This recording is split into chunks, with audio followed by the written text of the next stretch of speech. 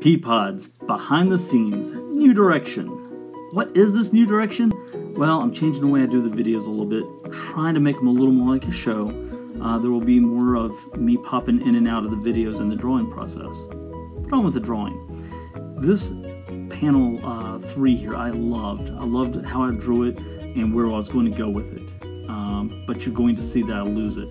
So stay tuned after the first break from myself here and find out what happens.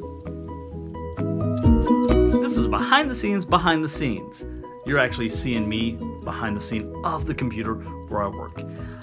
I've got a lot of different ideas for the Peapods in my head, and I want to show you some of these things and where I'm going to be heading with these as I do this. The series of videos is going to continue to morph. You'll notice that at the beginning of the thing, it used to say Tales of the Peapods with the little logo, and I've just taken that out because this is kind of a making of all the Peapod stuff. And when I say all that, you're going, well, you got the book and the webcomic.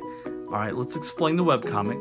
The webcomic takes place between books 3 and 4. All right, I know books 3 and 4 haven't come out, so the webcomic is going to give you some hints. Some of the things that you see and have read already are things that are going to appear in book 3, and it's leading into book 4. It's all kind of a crazy, weird thing that I'm doing. I think you'll all really enjoy it when we reach the end of this. But other thoughts. As I'm writing these things, I get these other ideas. So I'm going to pause this. I'm going to show you some of those ideas. And here they are, the notes. These are the 4 ideas that I have for the Peapods. Legends came to me because I wondered what was happening. Where did Portimus get the gloves and the shield? And I think about doing this as kind of more of a prose, just written story with a lot less pictures. Of course, Tales of the Peapods.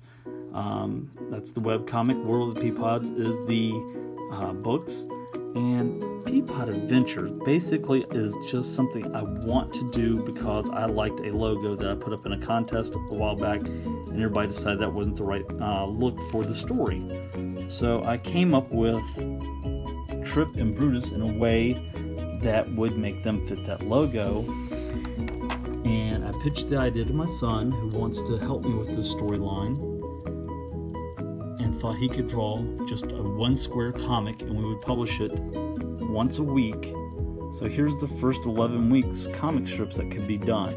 Continuing the drawing process on this, it just came to me that the lift of them on the geyser could not be portrayed in just 2 panels.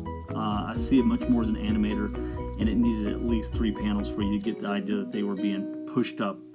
And as an illustrator and animator, you have times that you realize you have to lose something to make the story work better. And I think it actually works this way better. When you see strip 22, it just makes sense that I lost that panel 3 that I really enjoyed drawing. And overall, I feel like that this strip turned out very good. I like the color use. I like the idea of them being lifted up here, and you feel like it's actually happening. Make sure to stay tuned after I talk here again for the ending of this video. It's 3.6 seconds, but it took me 2 hours to illustrate it, so stick around and enjoy. The other thing that I want to do is to take this video series and to push it even further, to develop it into something in my mind that is like a mesh between Mr. Rogers' Neighborhood and Big Bang Theory.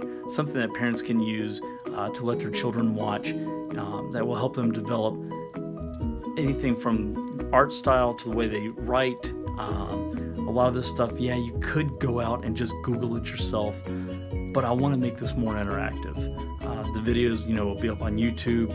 People can ask certain questions. I can go out there and look it up and then make videos based off of this. And the whole time, it does something else for me. It helps me stay accountable to the art chores and the writing chores and getting this stuff done. So these are the things that I'm looking at doing with the Peapods. I got 4 different little stories based off of the one thing that I want to tell, and then of course these videos. So keep tuning in. That's TOONING. All right, that's just me being punny. And I will see y'all later. Thanks.